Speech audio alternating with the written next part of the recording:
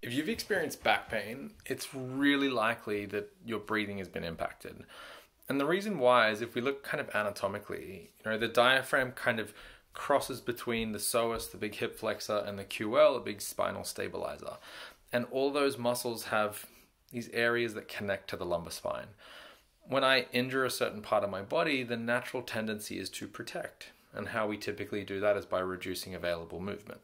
And so if I've had an injury or pain in my back, it's almost certain that there's been a restriction in the range of motion or even the activity of your diaphragm simply because of its anatomical attachments.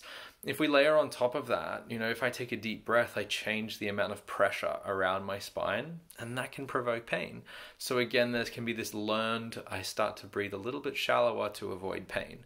And that can go on for a really long time. So if you're someone that's experienced a back injury or you've experienced back pain, it's really worthwhile checking in with how you're breathing and looking if that needs some improvement.